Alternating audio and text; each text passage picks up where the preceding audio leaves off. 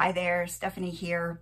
I recently heard from some teachers in the intermediate grades, 3rd through 6th grade, that they didn't really think there was much value in oral reading fluency as an assessment in those grade levels. And I thought, what a great question, what a great topic to be thinking about. Because obviously in those intermediate grades, the focus of instruction, the goal is around reading comprehension. And what a great way to find out how your students are doing in terms of reading comprehension with oral reading fluency. So this is a topic that's really worth exploring. There's a lot here because it turns out that oral reading fluency, giving students a passage of text they haven't seen before, asking them to read for a minute, counting the words correct, the errors, asking them to talk about what they've read afterwards, is an excellent index of reading comprehension. And there's 40 years or so of research about that relationship between oral reading fluency and reading comprehension.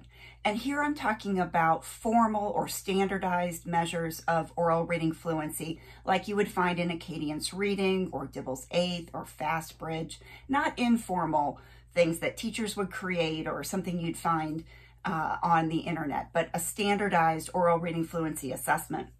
It turns out that the correlation between words correct per minute on an oral reading fluency measure is highly correlated with reading comprehension pretty much any way you want to measure reading comprehension.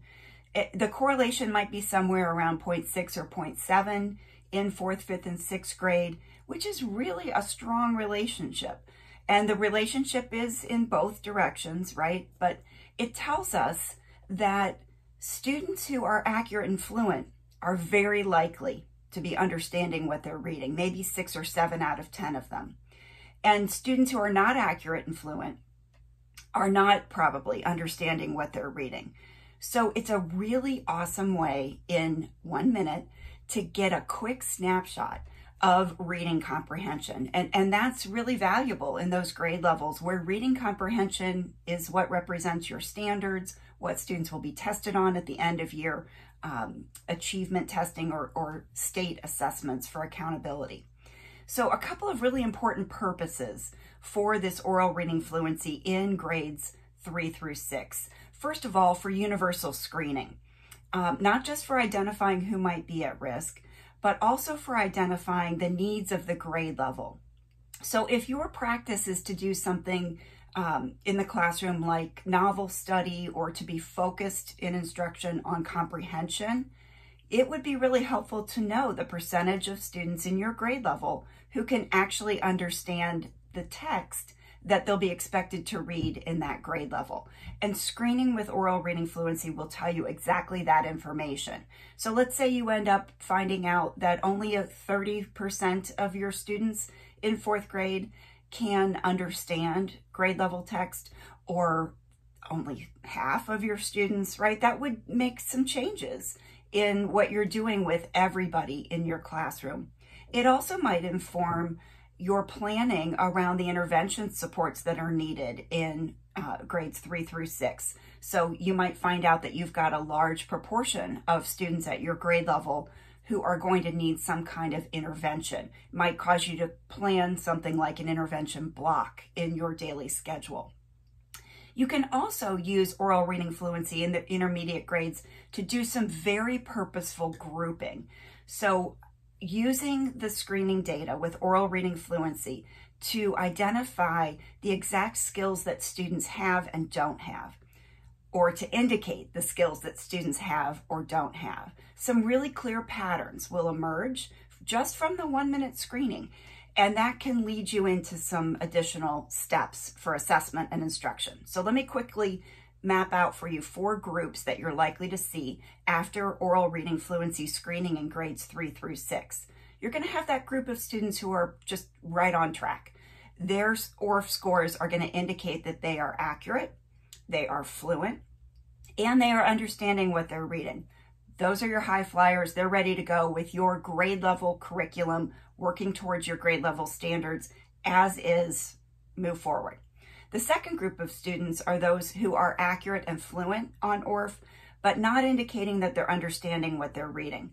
These are the, 3 or maybe 4 out of 10 students whose words correct and reading comprehension aren't aligned. And it could be a misalignment in either direction.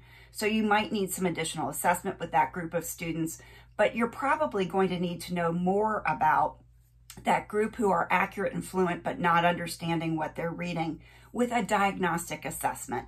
And for that purpose, I would suggest Acadian's Reading Diagnostic for Comprehension, Fluency, and Oral Language, often called CFOL, C-F-O-L.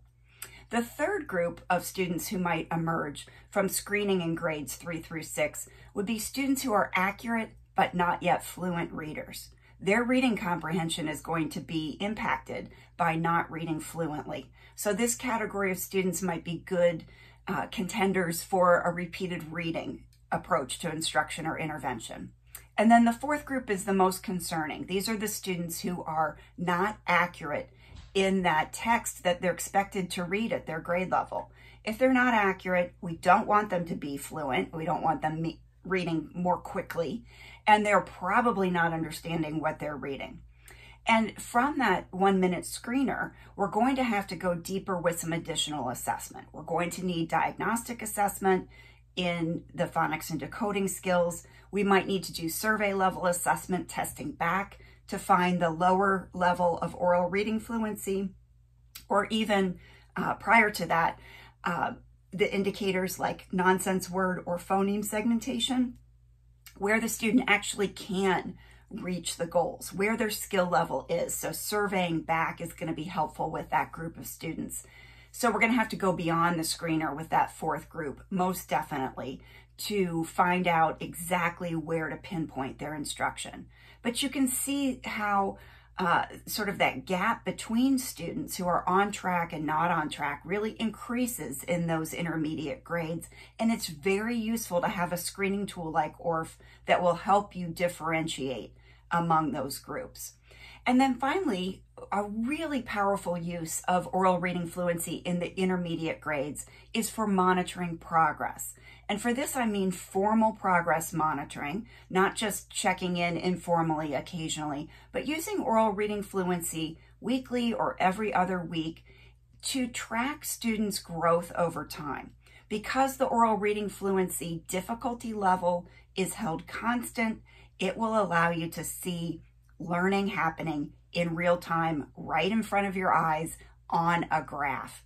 And this is so powerful for instructors to be able to see if students are tracking towards the goal that you've set or not. And we need to know that before the next screening time. We need to know it very quickly. If students are not improving their skills with the instruction that we're currently providing, with the current intervention, let's say, then we need to be able to make a change right away. And that is essential because we don't have a minute to waste with those older, struggling readers. So is oral reading fluency the only comprehension assessment that you need in the intermediate grades? No. Is it the only way to measure reading comprehension? No.